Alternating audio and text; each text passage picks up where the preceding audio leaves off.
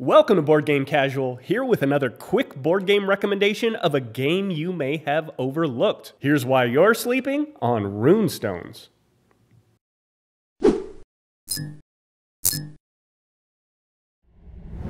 Rune Stones is one of my favorite games, and I think it flew under a lot of people's radars. It's got deck building. It's got a cascading market. Do I buy the more expensive card now before anyone else can? Or do I hope that it'll eventually slide over and come down in price? It's got multi-use cards. Do I want to play cards of like colors to buy additional cards for my deck?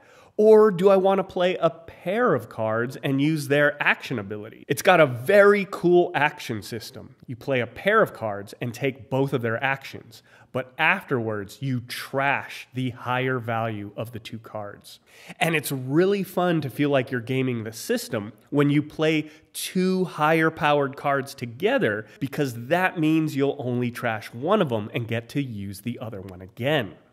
It's got player tableaus. It's got powerful feeling upgrades. It's got great components. I mean, look at these jewels. It plays at a great pace and doesn't overstay its welcome.